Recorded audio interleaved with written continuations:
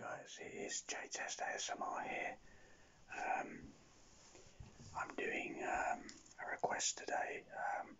Somebody was asking about,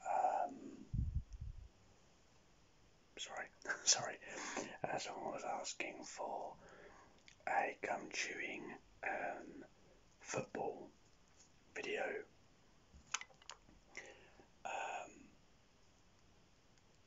I'm going to be chewing it with some gum. I know this is not everyone's cup of tea, and I do apologise.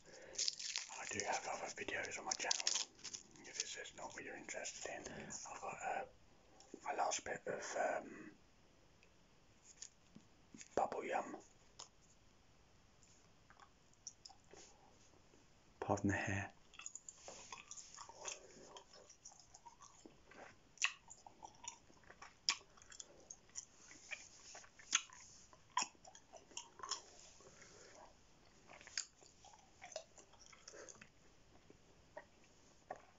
So, this request actually, they asked if I could do it with a microphone. I've got one of them earpieces, you know, that's got a mic. Lost it. Don't know where it is.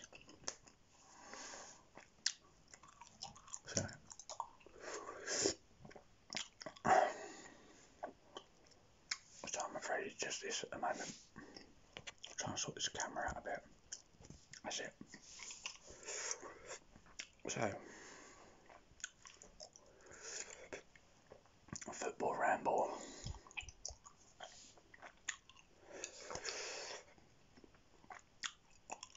Well,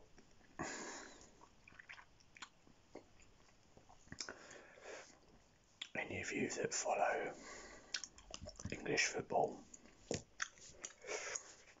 will know that my team Charlton got relegated last season from the Championship back to League One. Don't want to talk about that because if Sheffield Wednesday had their deduction of points, like Wigan had their deduction of points, we would still be in the Championship.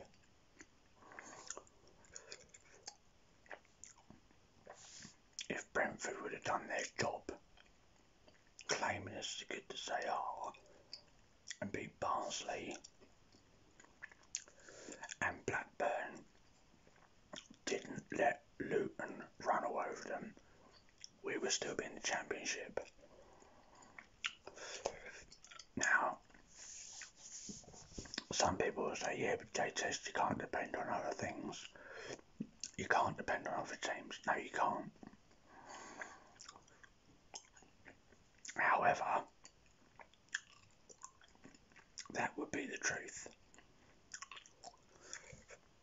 If the points had been deducted from Sheffield Wednesday when they should have been, and Luton and Barnsley,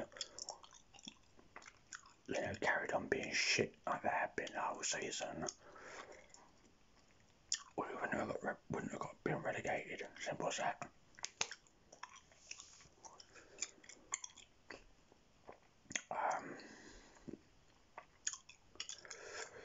We won our game tonight against Brighton and Hove under 21s. Problem with that being, it was only an EFL trophy game. We need points on the table. Since the start of the new season, we've played 3 times. We've won 1. We've lost 2. We've now been bought out by a guy called Thomas Sandergaard. It's Sandergaard or Sandergaard, something like that. So, our manager Lee Bower and Charlton players can't even use that as an excuse anymore. We've got a new owner, the money's starting to come in, we're fine. But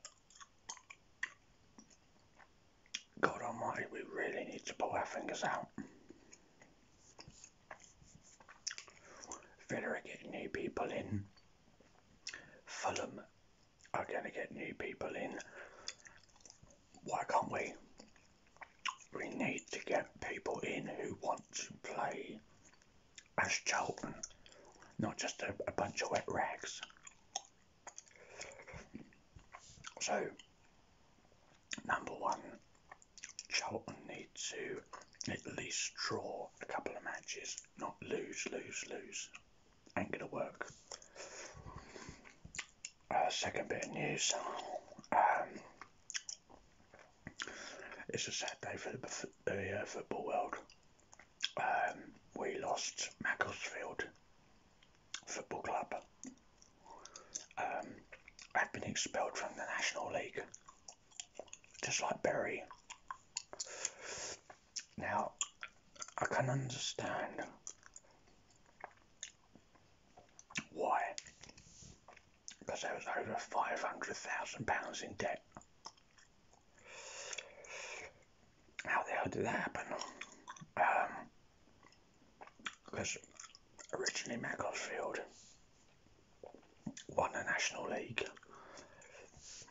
got promoted to League 2, couldn't handle it in League 2, got relegated back to the National League. But because of their horrific debts, they've been expelled from the National League and they won't be returning anytime soon. So,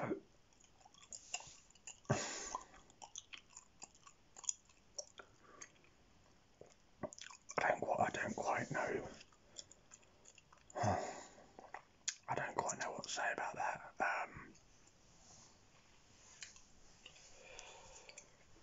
It's just another sad day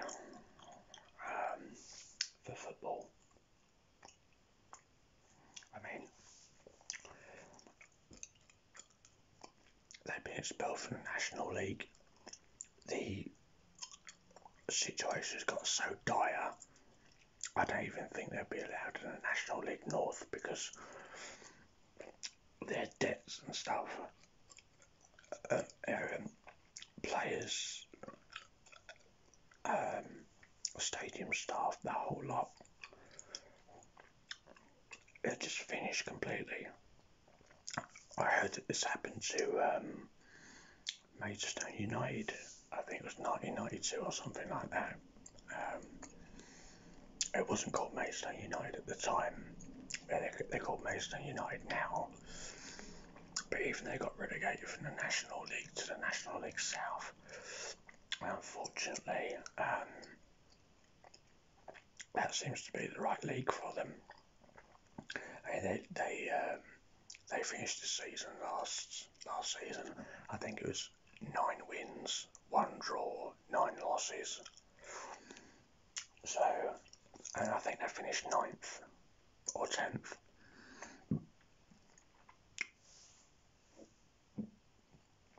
So they're in the top 10,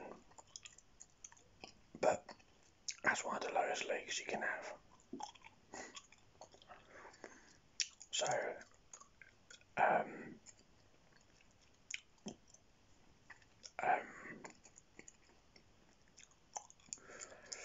I feel sorry for Macclesfield, but where a decision's been made, it's been made. It's a sad day though for football. Very sad day.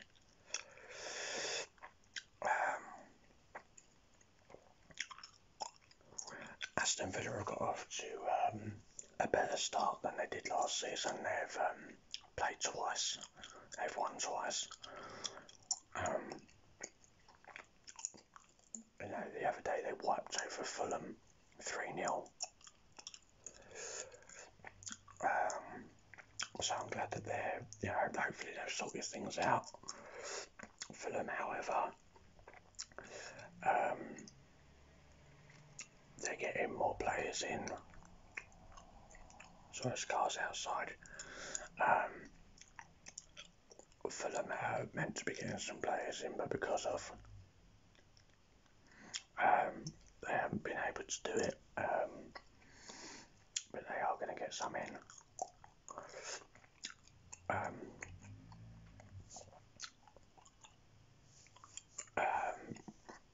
amazing result the other day was Leicester and Man City. Leicester won, so no 5-2. That's terrible. So people had to pause that for a minute. Noisy bastards outside. So yeah, what I was saying, Leicester with a 5-0 win over Man City is crazy. I mean, although 3 of them were penalties, I think. Still a hell of a result for Leicester. I mean, what was Man City thinking?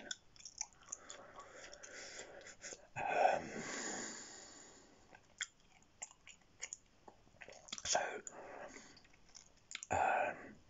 Sheffield United at the bottom, Fulham at the bottom.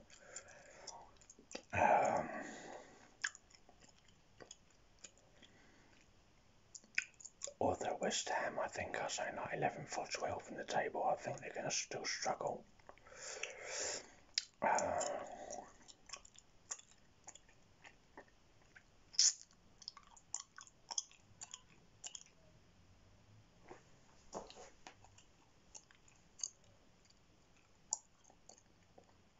mean, I suppose it's a little bit too early to predict who's going to get relegated, who's going to win.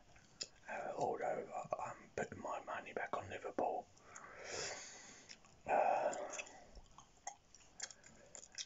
It's likely that Sheffield Wednesday will eventually, after this season, go back to League One.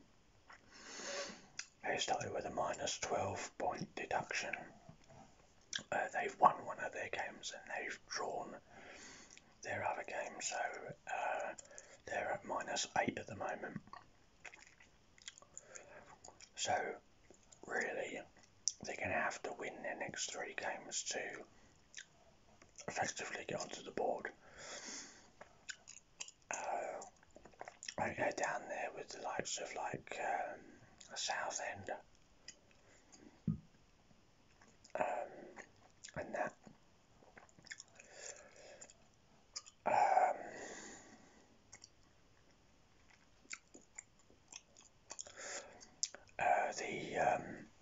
The government have put money in for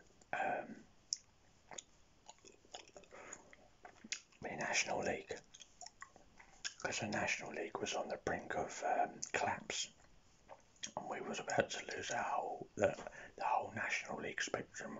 We were going to lose the whole lot. But thankfully the government have stepped in and they said that they're going to put in a package so that, you know, the National League can still survive.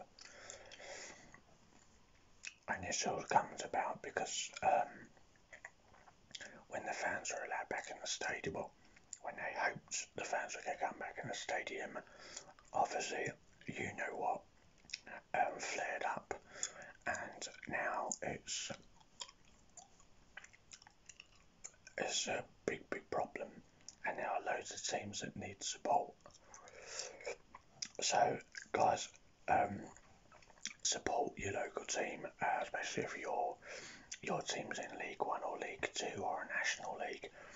Go to their shop and buy their merchandise, because although whatever you buy might not help too much, every little helps, I believe. And I also believe that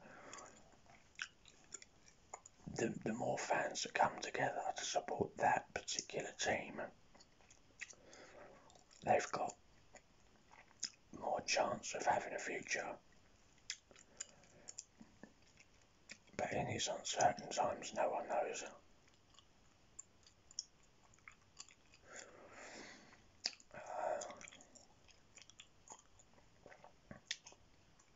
And that's all I've got to say about this football ramble at the moment. Obviously, like, you know, the situation with Charlton, the situation with Macclesfield, the situation with the teams that are at the bottom of the table, they really do need either a cash injection or they need some players that are willing to do the job, and that's the only thing you can really say. Okay guys, well thanks for joining me for this come tune in and football ramble. I don't do too many of them because I know some of my subscribers are either not into football or they're abroad and they don't really follow football, or they're American or from Germany or something like that, so they don't really follow English football too much. But I know there are quite a few subscribers who like it as well, so I thought I'd give you a treat.